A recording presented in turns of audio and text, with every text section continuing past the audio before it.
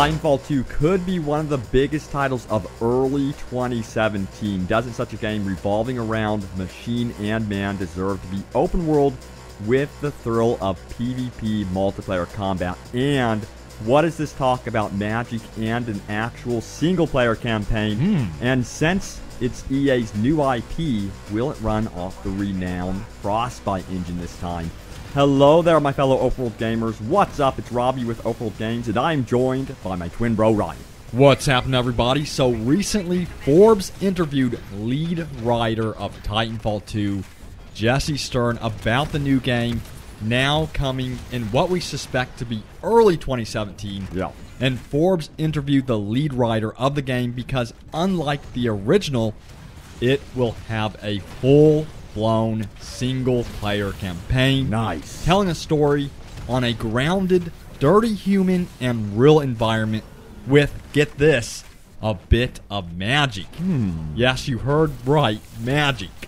Yeah, so a lot of people cringed when they heard this about Destiny initially, but look how that turned out quite brilliantly, actually. They managed to meld that right into the gameplay. Now, Titanfall teased us what could be. Lying across the levels were large creatures. Perhaps these could be incorporated into the story somehow as well, and somehow tell us the story behind this magic. We'll have to wait and find out, though, but that sure would be an interesting take on the subject. And Titanfall 2 is being described as grand, global, colonial warfare, retelling the story of the American Revolution and the American Civil War, but in space. This is what Jesse Stern had to say about this. He said, "We imagine the next generation of immigrants moving out to the new frontier of an inhabitable planet. Rather than taking a traditional sci-fi approach to that, we wanted to look at how that would happen practically. What the ships would look like, and with machines that were designed for excavation and construction, demolition and working the land, and what happens when they are turned into instruments of war." He goes on to say there will be a marriage between science and, again, he says magic, but it will be very grounded and realistic, which I'm thankful for. I definitely want it to be more of a realistic approach. Yeah, we don't want to see wizards roaming around the battlefield. That would be weird.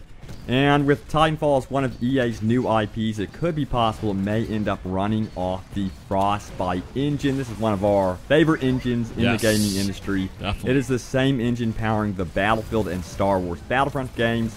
This would be a huge step in the right direction since the Source engine, which powered the original, is outdated.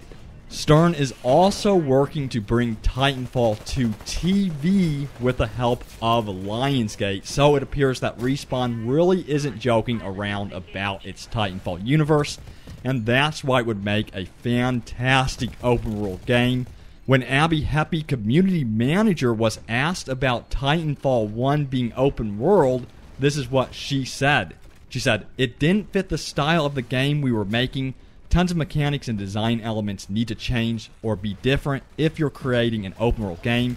Our style of gameplay fit best in more contained environments. It's certainly fun to imagine an open world Titanfall game, though." So she leaves that open there, and it would be awesome to see this happen. But who knows? Anything's possible. Yes, it would be amazing indeed. Having your mech as your own base and home would be fantastic, roaming a sci-fi open world. Oh my gosh. Customizing your pilot and Titan would open up a wealth of RPG options as well. And the tease of these massive alien life forms on these planets needs to be explained. We'd love to see this treatment for a Titanfall game. And we really enjoyed the first Titanfall. I loved that game. I got it on day one. And although a bit shallow with no single-player campaign, we knew there was immense potential for this franchise, and we are very hopeful that Respawn will tap into it. So thanks, guys, for watching Open World Games, and if you haven't already, please be sure to hit that subscribe button, and leave a comment below. What are you guys looking forward to most in Titanfall 2, and what are your expectations? And, of course, we'll be covering it more and more here at Open World Games. Yes, thanks, guys, and we will see you later.